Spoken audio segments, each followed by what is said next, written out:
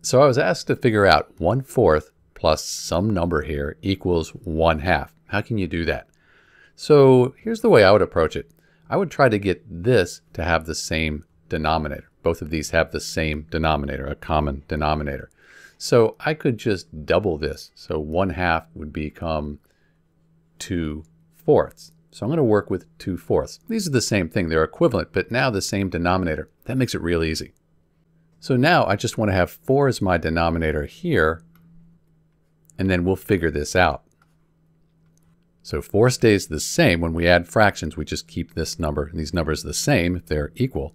And 1 plus some number equals 2. 1 plus 1 equals 2? Yeah, that makes sense. So now I figured out that 1/4 plus 1/4 equals 2/4, and we know that equals 1/2.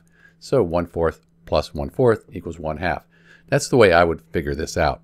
You can also do it this way. You could take and subtract 1/4 from both sides.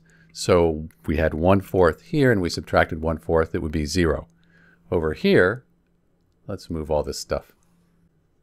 We would subtract 1/4 here. And now you're just going to subtract 1/2 minus 1/4, and that'll tell you the fraction that we were trying to find originally. 1/2 minus 1/4, that is 1/4. Same thing we got before, but this is maybe a little more like algebra. So that's another way that you could do it. This is Dr. B. Thanks for watching.